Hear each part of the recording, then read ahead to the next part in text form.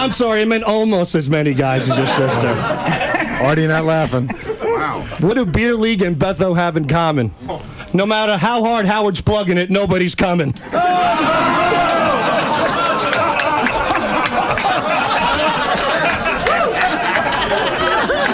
I resent that. Now let's get to the baboon. It's been 20 fucking years, and I'm still disgusted with those fat, brown, shit-smelling lips. But enough about Robin's pussy. Let's roast Gary.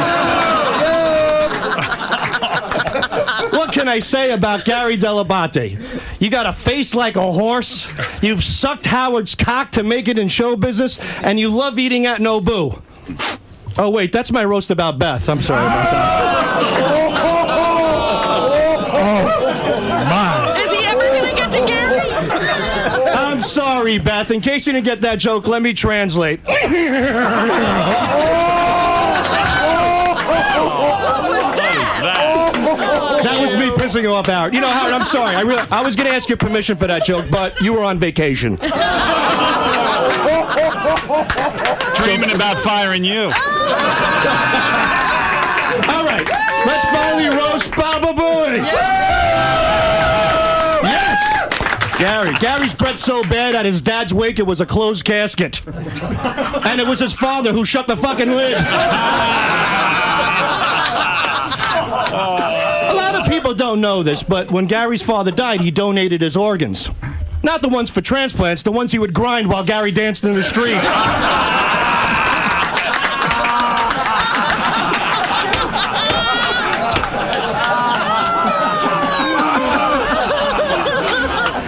And your poor father. He left this earth to get away from a son who's a monkey, and now he's in heaven with the son who's a fag. You can't miss Gary's brother. He's the only angel with wings and knee pads. You know, Gary, if God only knew it was your brother who was sucking dick, he would have given him your lips.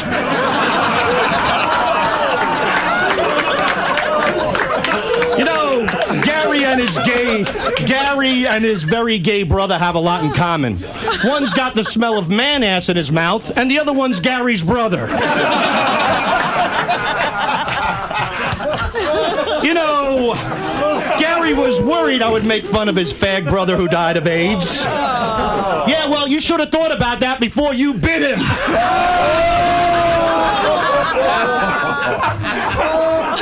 Because a monkey gives AIDS, stupid. Oh, it took me a minute.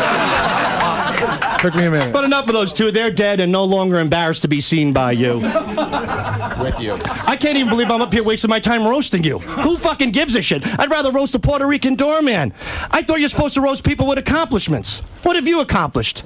Wiping your own ass without flinging it?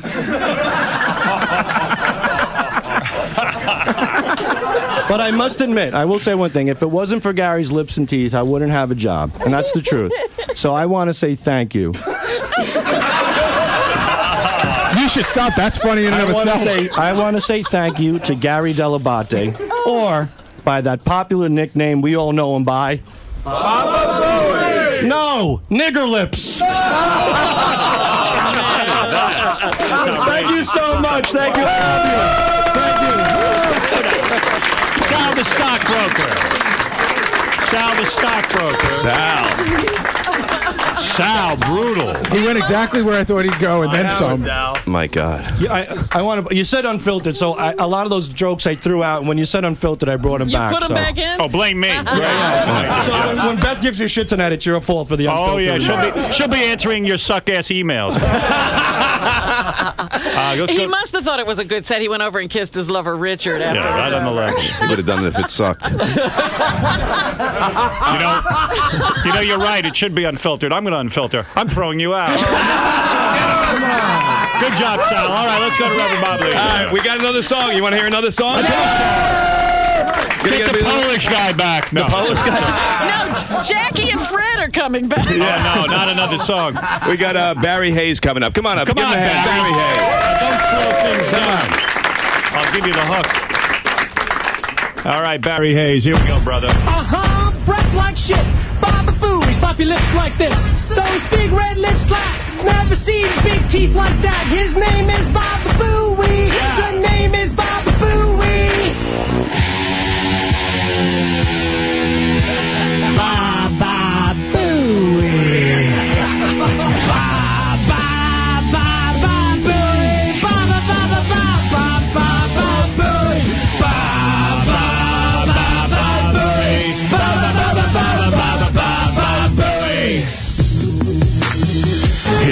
so big, stinking.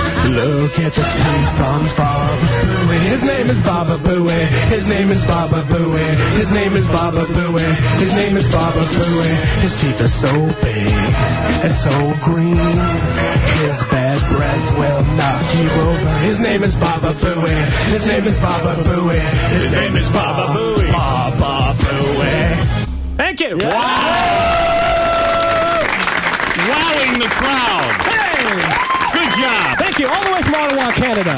All the way from Canada. Yeah. That explains the fucked up uncrossed eyes. Hey, I'm high-pitched. What's high-pitched Mike? Now that guy's got fucked up eyes. What's his name? Guy in the newsroom? Sit down, you were doing good. Thank you, Howard. Thank you. Reverend Bob Levy, let's get back to him. Some guys don't know when to sit down. I know, he was killing. He was doing good. All right, Bob. Okay, how about another hand for Barry? And we got Barry! Sit your ass down. We're coming to the end. We got the next last few Let's coming bring up. Jackie back for that song again. Got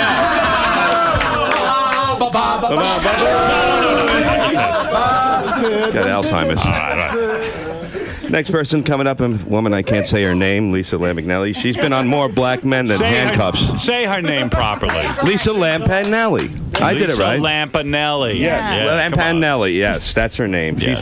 She's been pounded by more black men than a railroad spike. Let's go. All right, Lisa. Come on, Lisa, baby. Get him. Put Get these baby. guys in their place. Let me have him. Come on. Poor Lisa. Come on, clap it up for Bob Levy, everyone. Come on. Good job tonight. Lisa, you took so much crap from these guys. Give it back to That's them. all right. Once again, Bob is the handsomest guy on this dais. That's tough. Look at these ugly fucks here today. Richard Christie, Greg Fitzsimmons, Jackie Martling. It looks like the casting call for Mask 2. If I was going to have sex with the ugly one on the dais, I'd have to pull a train. We are here today to honor the long-suffering producer of the Howard Stern Show, Gary Dell'Abate. It's been mentioned often here today that Gary has enormous teeth and lips. Put it this way, Gary's teeth are so heavy, the weight alone could force him to suck his own dick. When people tell Gary to keep his chin up, it's not an expression, it's a survival tip. And that breath. Gary's breath is so bad, he beat my cunt in a bad breath contest. It's true, Howard, I stink. Most women in this business spread their legs and get famous. I spread my legs and the gynecologist tells me to cut back on dairy.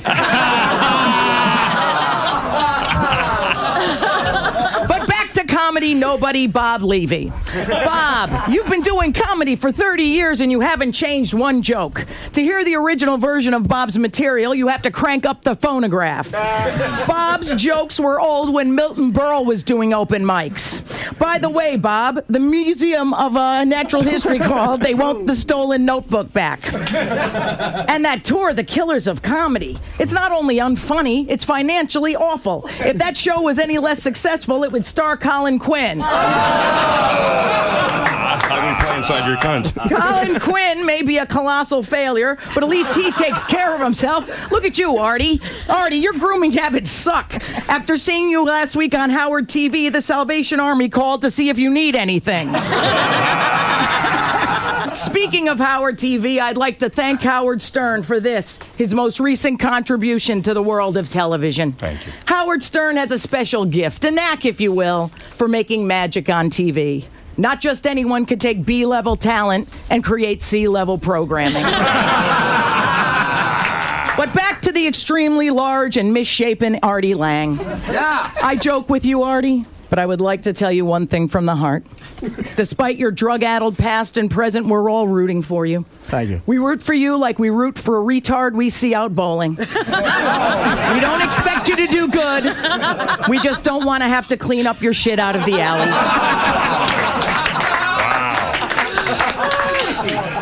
Don't you laugh at Artie, Colin Quinn. At least he's a movie star. But Artie, no offense, your acting leaves some